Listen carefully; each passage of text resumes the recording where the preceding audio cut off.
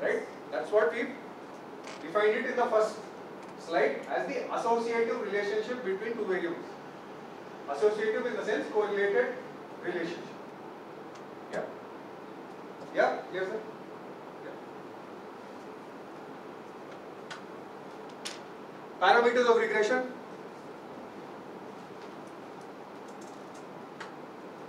R correlation coefficient, this we already know. R square coefficient of determination, I just now mentioned to you. That is called the least square. Least square method we use based on R square. Yeah? Yes. So just go through it. Just read what is written. We'll actually see each of these terms when we solve a problem. Okay, when we make an analysis, you will get all these terms. Just read this so that you have some kind of context when we solve those problems. Okay? Coefficient of determination indicates how much the variance of the dependent variable can be explained by the independent variable. Okay, I said both of them are related. Great. But by how much is it related? For 1 unit of change of x, how much is y changing? That is explained by R square. And there I have said the value has to be more than 50%. If the value is more than 50%, that means there is significant relationship between both of them, and this can significantly predict the other. Otherwise, it is just a chance correlation, and as such, the change in one is not bringing about a significant change in the other. Okay? We have chi-square. Have we finished chi-square? Chi-square. What all have we finished till now?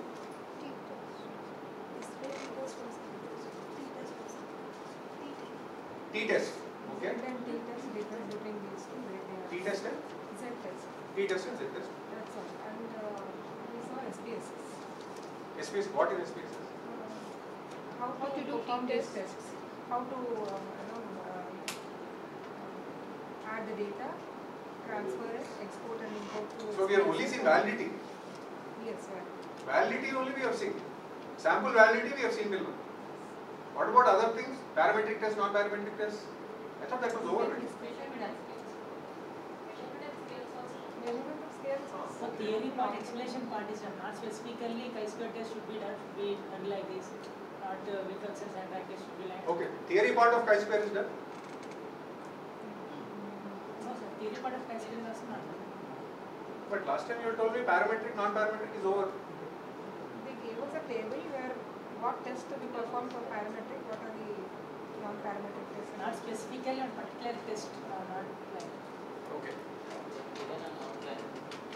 Yeah, outline. It's a big challenge for me. Okay. Basically, chi-square test is a goodness of fit test. That do we know? Yeah? That is what? More than that, I can't go. Adjusted R square. Adjusted R square becomes important when it is multiple regression. Okay? So when there are more number of independent variables, since there will be some kind of interaction between them, we adjust the R square. See, R square is bringing about influence of each of the independent variable on the dependent. Yeah? Let me draw it.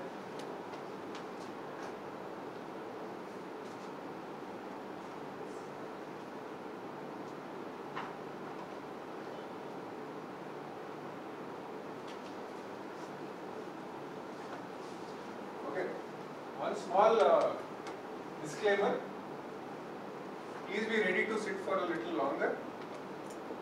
Is that okay with you all? Because the pace that I am going, it will take that much time. Right? I'll try to go fast, but fast up. Okay. What I was talking about is independent and dependent. So I have independent variables. I have my dependent variable. Right? So my R square value will give me the strength of each of these. Right? That is my R square value. But since there are 3, I have to adjust my R square. Because there might be some change in this which is affected also because of this, not entirely of this. correlation between among independent variables.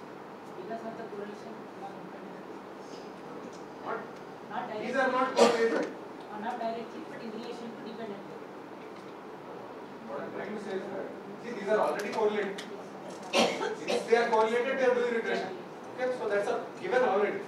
So, but what am I saying is that, I am saying the influence of this is this much x. But it could be that this x is because 20% of this x is because of the interaction of this also. It could be, there is a chance. Right? And that's why I am adjusting my R square. Which means, if it is a simple linear regression, R square is, adjusted R square is not important. Yeah. Standard error. This is the standard deviation of B. B is our slope. It's the standard deviation of B. What does that mean? It is the standard deviation of my residuals.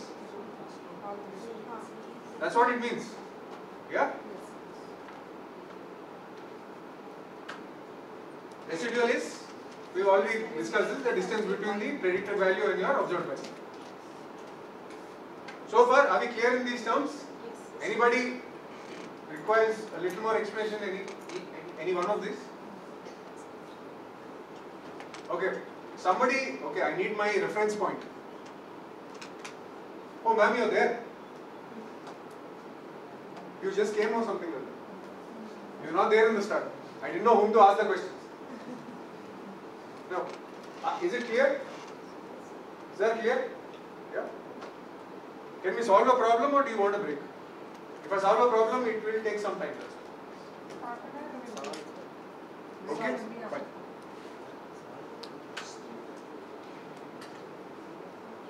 Can I just finish the assumptions and then do the problem? Yeah? First, linear relationship has to be assumed. Linear relationship, that means my data is normally distributed. For non-linear distributed data, you cannot use this regression. You have to use another type of regression which is called ordinal regression. Again, we are not going to talk about it today. That's what I said. Regression is actually a vast topic. It's a very interesting topic actually. Sir, sir told to extend the days of this program if needed. And all of us. See, the only problem is I am traveling to Punjab for another lecture. I am leaving on Sunday. So that's the reason why they have pushed up my class also. That's why you had correlation before, 2 days before. Otherwise, the session was supposed to be correlation regression standard SE. I'm leaving on Sunday, that's why I can't be okay. Okay. First assumption, linear relationship between your dependent and independent variables. It has to be normally distributed for my simple linear regression or even linear multiple regression. Right? If it is not, then what do I do?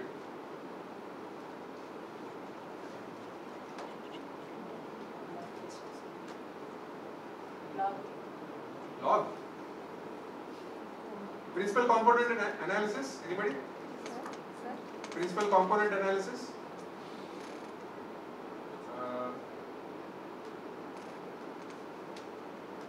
Latent root regression. Ridge regression. Okay, fine. This is just for your academic interest. When the data is non-normal, you use these type of regressions. That is principal component analysis you use to convert non-normal data into normal data, right? Or if you want to use the non-normal data as it is, you have to use ridge regression. Write down this, you can probably research it later. Or latent root regression. Sir, 1 second. Could you please repeat? Okay. Ridge regression. RIDGE. Ridge regression or latent, LATENT, root, ROOT regression.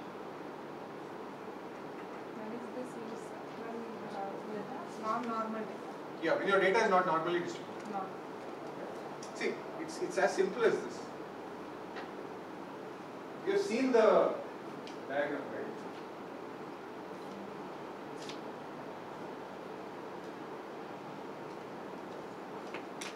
is my data.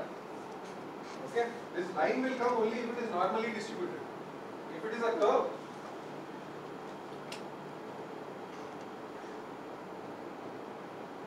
this is my data. Let's say like this. I can't use y is equal to a plus bx. That is the meaning of that. That is the meaning of normal distribution. That is my first assumption. Second assumption, error component epsilon should be normally distributed. Right? So even my error should be normally distributed. They should not be multicollinearity. Anybody heard of multicollinearity? Yeah, what? Why was Correlation among independent variables. When you have more than one independent variable, correlation among those independent variables. Exactly correct. So when there is correlation between the independent variables. Yeah, when there is correlation between the independent variables. That's why when you said between the independent variables, is this adjusted R square? I said no, this is not adjusted R square. Right? That is multicollinearity. Right? So there should not be multicollinearity. The independent variables should not be correlated.